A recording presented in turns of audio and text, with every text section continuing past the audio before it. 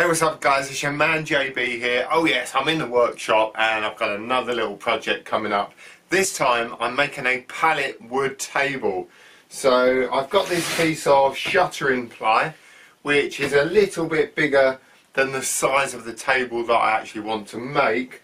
I've got lots of this pallet wood, very authentic, rustic looking, even got the holes in and recently purchased from Amazon these hairpin legs, 400mm hairpin legs, which are obviously going to go in each corner. And then I've also got some pallet wood which is a little bit thicker and a bit deeper, which is going to go round the edge of the table to give it a really thick and chunky look. What I will also be doing is applying a little bit of this wood dye on some of the planks of wood, only because these all look quite similar in colour and I do want a little bit of contrast between some of these planks.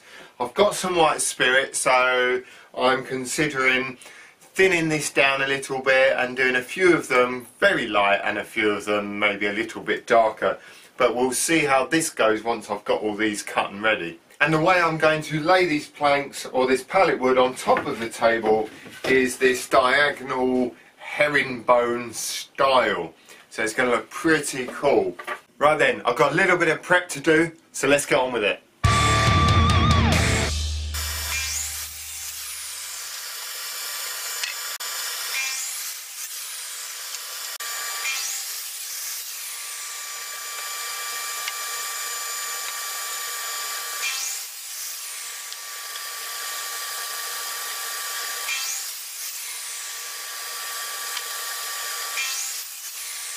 Now I've got all the pieces cut that I need. I still need to just trim them down this way so they're nice and straight. But what I'm doing is I've marked the shuttering ply that these are all going on, and I'm just getting a rough idea on how many I need and also where I'm actually going to start this, because what I don't want is tiny little bits like this right on the corners. So I will have to do this again once I've trimmed them down, but I'm just excited about seeing how it looks, to be honest, because I think this is going to look really, really effective. What I'll do next is just run all these planks through the table saw just so we get a nice straight edge.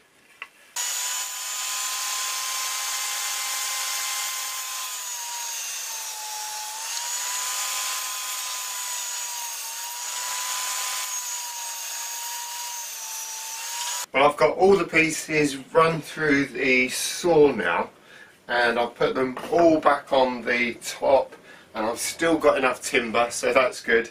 And they've all got these really nice straight edges, and they all line up really nicely. Now what I was going to do was cut a 90° on the end again, just in case it moved slightly as it went through the saw. But looking at it here, it all matches up and interlocks really nicely, so I'm going to leave it at that. Now the next thing I want to do is look at staining just a couple of these, because they are quite light, and I do believe once I've sanded all of them it's all going to be quite light. So what I'm going to do is mark a few of these and give them a sand on the top, because they're all a bit rough. Give a few a sand and then dye some, stain some of them, and then hopefully once all the boards go down and sand it all again, some of them will be a little bit darker. So let's get the sander out and then let's dye some of these.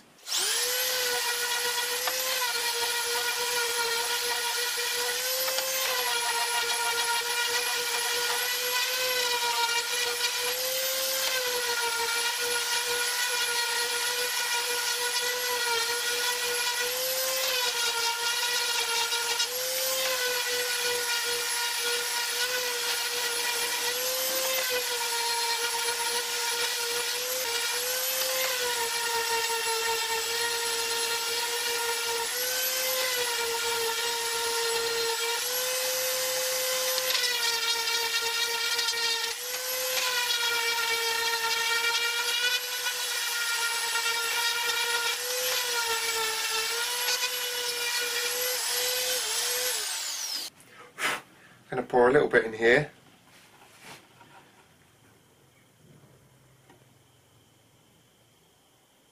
Wow, that really is quite thick. So that's supposed to be medium oak. Yeah, look, as you can see, that's exactly what I want. It does say the more coats you give it, the darker it will be, so that's pretty good. I mean, I'm happy with that sort of colour, to be honest, so I'm going to go ahead and just put it on the face of all of these.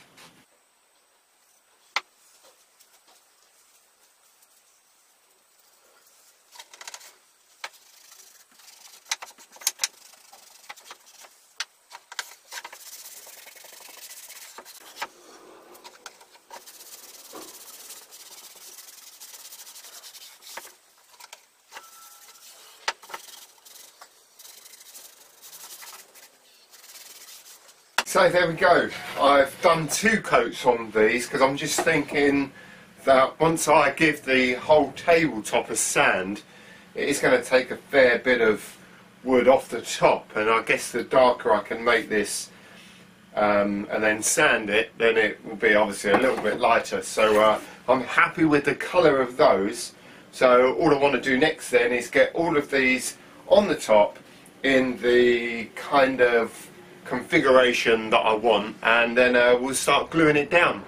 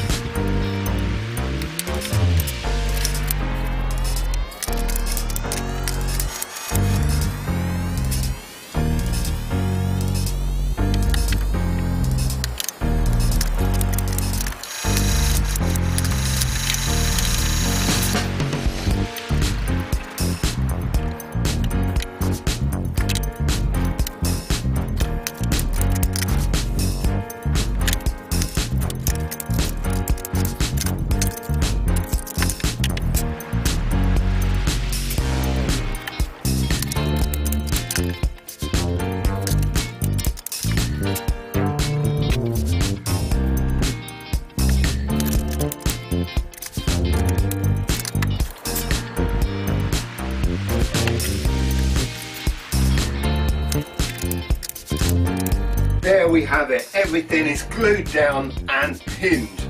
So I'm going to leave this for a little while to dry, and then we're going to cut it to shape.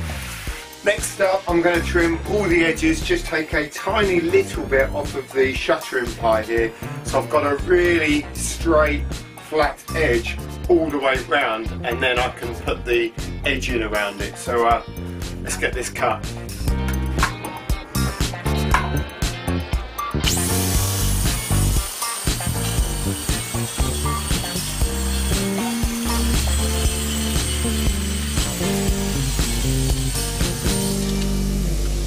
That's perfect. Nice flat edge there. Do that the rest of the way round.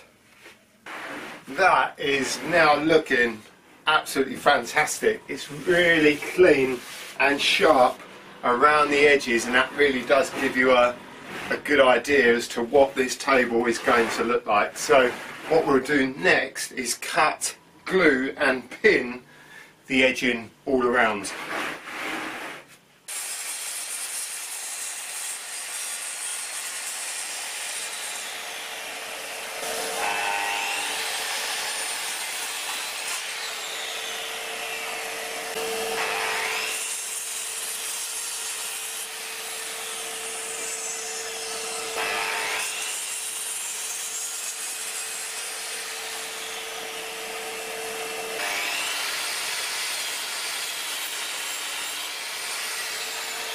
Before I fit the edging around the top, what I want to do is just glue and pin some blocks along here, and this will just give the edging a little bit more to hold against, as this is about half the distance or width of this, and it could do this a little bit and wobble. So by putting these blocks on, it will just give it a lot more stability.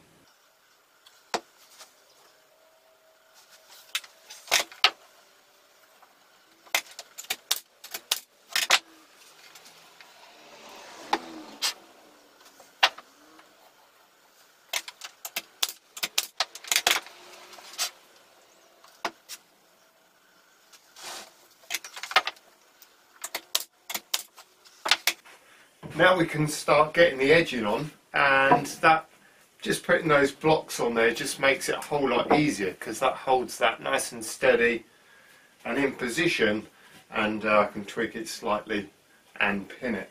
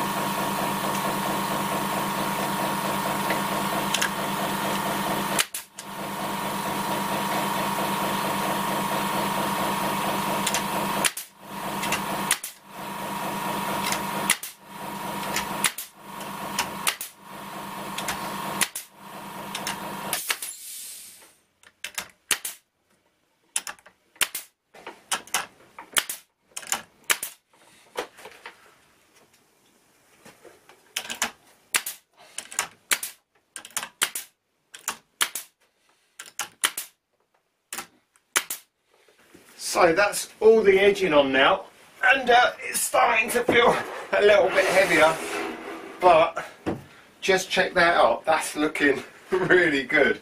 I'm really happy with that.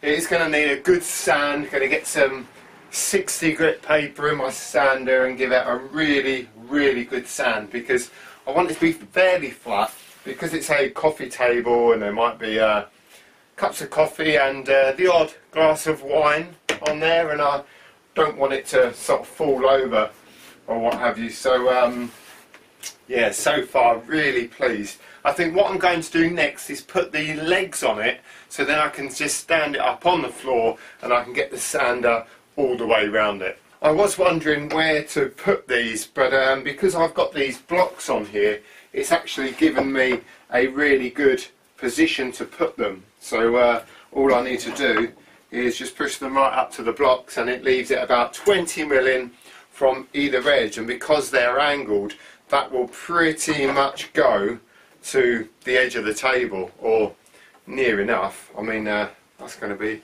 pretty good, I reckon.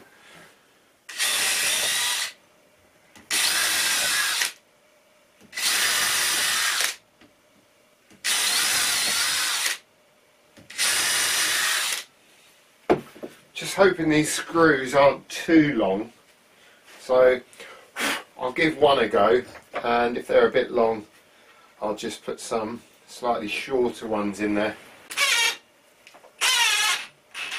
Right, that's good. Perfect.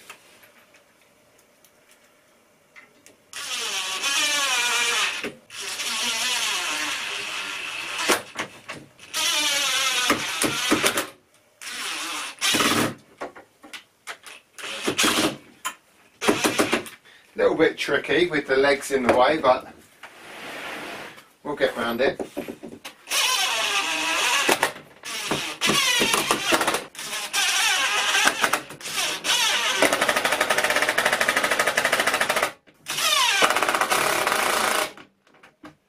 There we go. That makes that one a little bit easier, but they're all done.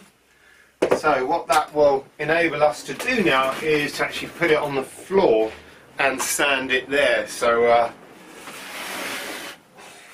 oh yes, looking good, man. All we need to do now is get it sanded. So here we go.